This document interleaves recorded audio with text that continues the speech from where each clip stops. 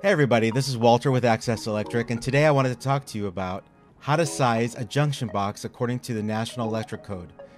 This is going to take into consideration straight pulls, angle pulls, and U-pulls in junction boxes that have conductors that are over number 4 in size. So stay with me as we go over Article 314-28 in the National Electric Code.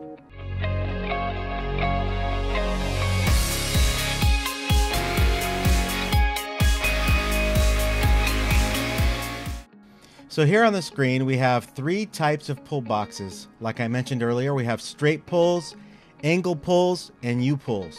And so let's talk about straight pulls first. Here we have a straight pull, which is pulling directly through a box from one side to the other. And Article 314.28(1) will give us the specifics on how to size these boxes. And according to that article, we are going to need to multiply the trade size of the conduit by 8. So the trade size of this conduit on the left is 2 inch, and I'm showing on the right as 1.5 inches. So we're going to use the largest conduit, the 2 inch conduit, and multiply that by 8, which gives us 16 inches. And so this box will need to be at a minimum 16 inches wide in order to have a straight pull through that box. So now we're going to move on to U-pulls and angle pulls. And in this particular example, I have a U-pull, which we're going to find in Article 314.28(2), the requirements for U-pulls and angle pulls. Now, these are going to be a little bit different in that we are going to have to take 2 things into consideration. We have to size the width of this box. How wide does this box have to be when all the conduits are coming in one side? How wide do we need to make that box because their conductors are coming in and they're going back out the same side? That's one consideration. The other consideration is how far apart do the conduits need to be where the conductors come in and go back out. There's a distance requirement for the distance between those 2 conduits. So first of all, let's size for the width of this box.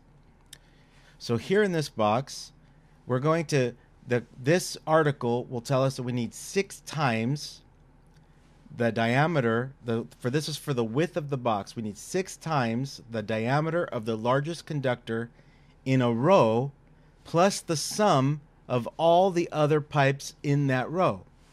So I have 2 rows here. In the first row, the row up front, I have 2 2-inch conduits in that first row.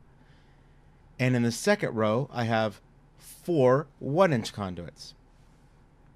So for the first row, it would require 6 times 2 for the largest pipe in that row, 6 times 2-inch, which gives us 12 inches, plus an additional 2 inches for the other 2-inch conduit in that row. So the first row would require a 14-inch side-to-side distance in this box. From this side of the box to this side of the box would be 14 inches. The second row would require 6 times 1, because 1 inch is the largest pipe in this row. They're all the same size and they're all 1 inch.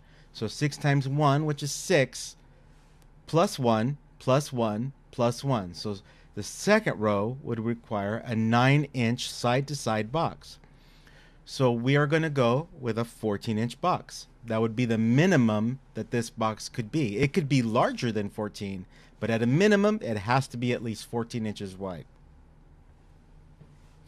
The other consideration, besides the width of the box, is the distance between our pipes.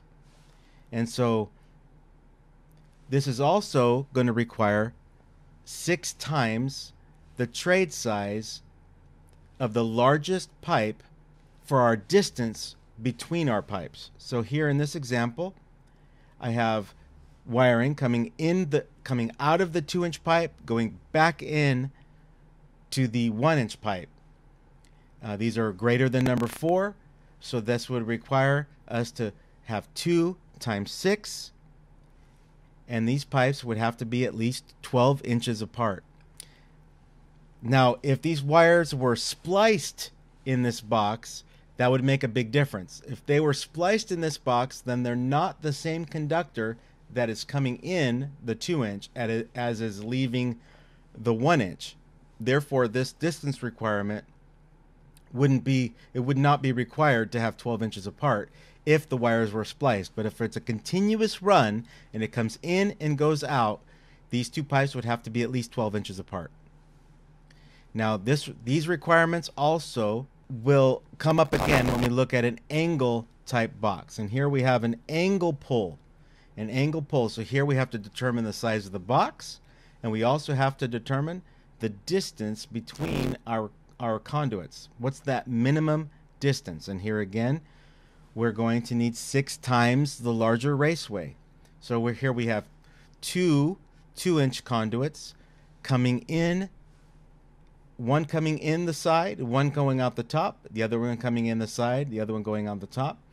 Wires coming out of this conduit going into this one. It's coming out of this one going into this one. So what is our minimum distance? So it would be 2 times 6 would give us 12 inches between the two nearest raceways. So 12 inches between these two raceways.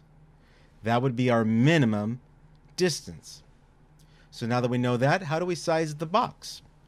So the box, again, would be 6 times the largest raceway plus the sum of all the other raceways on the same side or in the same row. So here we had, say we're counting from the top, we have a 2-inch raceway times 6, that's 12, plus 2, that's 14. So that would require a minimum of a 14-inch box. And since we have the same size conduits on the other side, this box minimum would have to be 14 inches. The problem with this is that if this was a 14-inch box, there's no way to maintain a 12-inch gap between our nearest conduits. So this box is going to have to be increased in size in order to maintain this 12-inch distance between our nearest conduits. And that's how you do it. That's how you size straight junction boxes, angled junction boxes, and U-pull junction boxes according to the National Leisure Code. If you like these videos, give us a thumbs up. If you'd like to subscribe to our channel, go ahead and do that. If you want to click the bell notification, you'll get notified whenever we put out a new video. And until the next time, have a great day.